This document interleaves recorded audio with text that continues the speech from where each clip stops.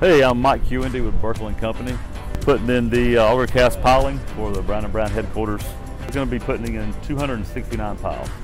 We have our surveyors on site. They lay the individual points out in the building itself, in the pile caps. So we will spot our auger up on the center of the pin, of the design location per pile, and then we'll begin drilling down to tip elevation of 56.5, which is actually 38 feet from working grade. When we get to the tip of the pile, the bottom of the pile, we'll begin pumping the pile. We'll build a grout pressure on the bottom, a 5 foot head, and we'll begin pulling the pile evenly up as we're pumping grout through the shaft of the auger.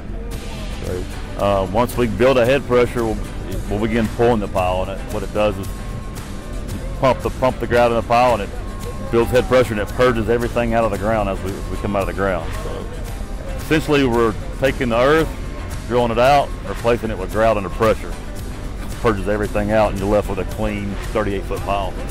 So when we're finished there, we'll swing over and grab our reinforcing steel and place it into the pile, and then we start over again. The foundation is everything. It's holding this building up, so for sure. You have the foundation, you don't have the building.